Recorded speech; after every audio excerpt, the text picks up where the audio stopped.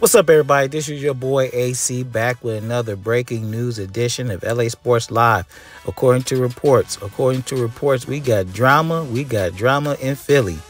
The Philadelphia 76ers, fresh off their offseason where they made a big splash and they had some money to spend. They bought in PG, Paul George.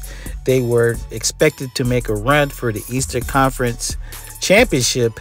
And now we look at things, and now they are actually tied for the worst record in the NBA with a 2-11 start.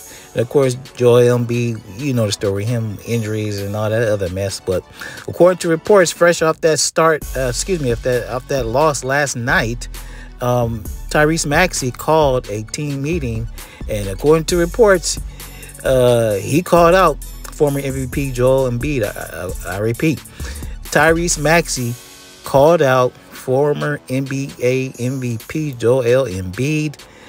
He ripped him for being late for practices and pretty much any team function. And enough is enough. Tyrese is tired of losing.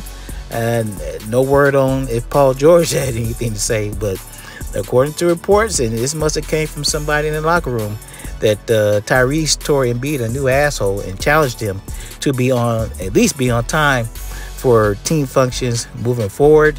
We got to keep our eye on this situation. You know how Laker fans are. Hey, if Embid don't shape up, maybe we can get old Tyrese in LA. Anyway, if we get some more developments regarding these stories, I'll bring them to you. Like I always say, this is your boy AC, LA Sports Live. I'll wrap with y'all later.